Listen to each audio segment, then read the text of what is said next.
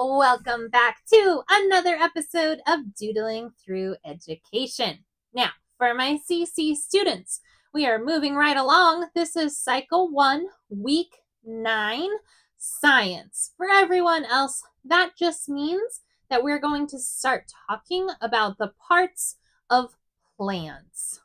If you haven't already, head on over to doodlingthrougheducation.com. There's a link in the description.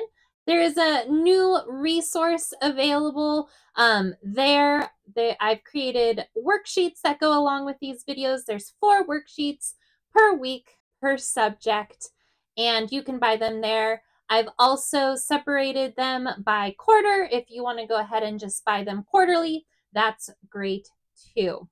Without further ado, let's start doodling. So today we are going to talk about plants, and specifically we're going to talk about the parts of a plant and what those parts do. Plants are very important to this world that we live on, and they serve a lot of purposes. So it's important to understand how they work, to better understand how to take care of this world that God has given us, as well as use the things that He has given us. So let's begin by talking about leaves. Leaves are where the food is made through a process called none other than photosynthesis. And you've probably heard this term before.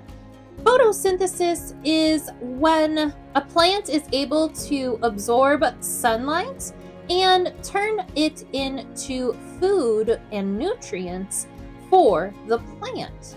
This is a very interesting process, and there is a green colored substance called chlorophyll in these special structures called chloroplasts that is primarily responsible for this.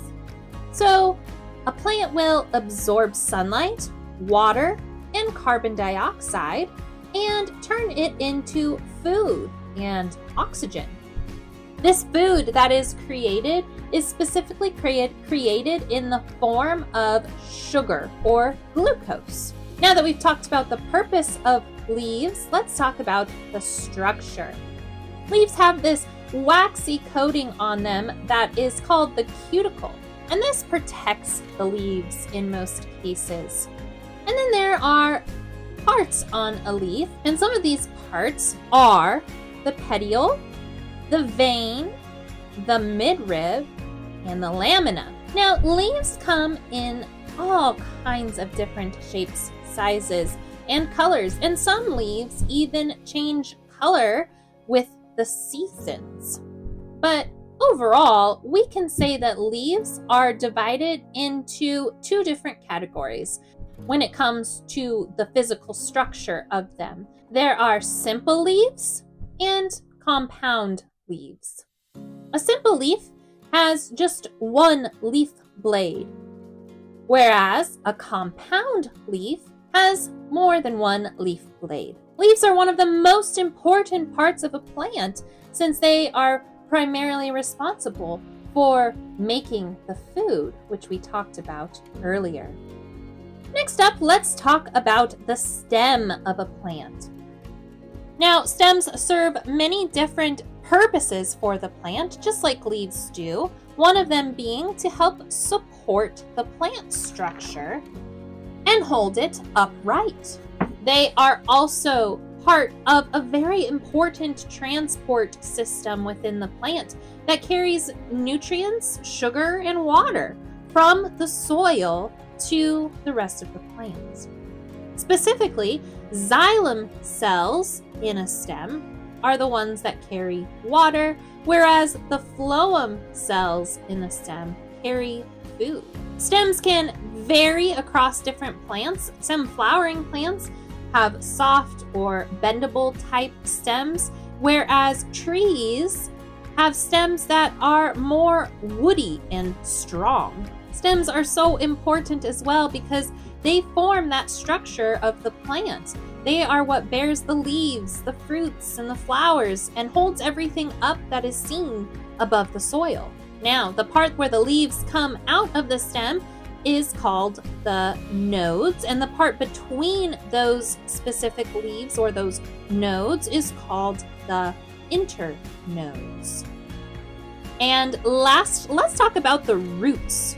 Roots are also important and are actually essential to the survival of a plant. If the plant did not have any roots, it would not survive. That is why when your dad buys your mom flowers at the store and she puts them in a vase filled with water, they eventually die because they only have a stem and maybe some leaves and a flower and no roots. Roots are found underneath the soil, and one of the main purposes of them is that it helps to anchor the plants in the soil so that when it's windy or when an animal walks by, it doesn't just fall over or blow away. All roots have tiny hairs on them that absorb the water and minerals and the other important nutrients from the soil around it so that the plant can grow. Some roots can even store food for the plant. Now, completely unrelated to the plant itself, roots are important in our ecosystem because it is one of the things that holds the soil together and keeps it from being washed away when it rains a lot.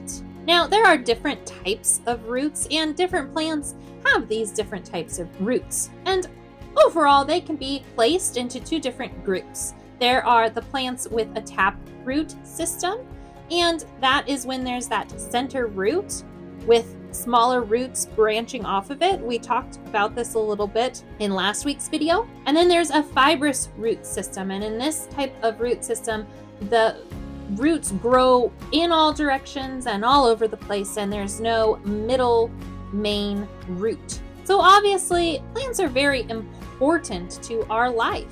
We use them for many things like food and for building structures. We also use them for things that aren't necessary for life, like decoration, or as I mentioned earlier, your dad or your mom can bring home flowers to make your house look beautiful or to make their loved one feel special. Overall, God knew exactly what he was doing when he put plants on this earth. And that's all we have for today. Make sure you do those 4 pages this week. Dive into those, learn more about how plants work, and try and commit to memory those basic structures. And on that note, remember to be kind, follow God's will, and take care.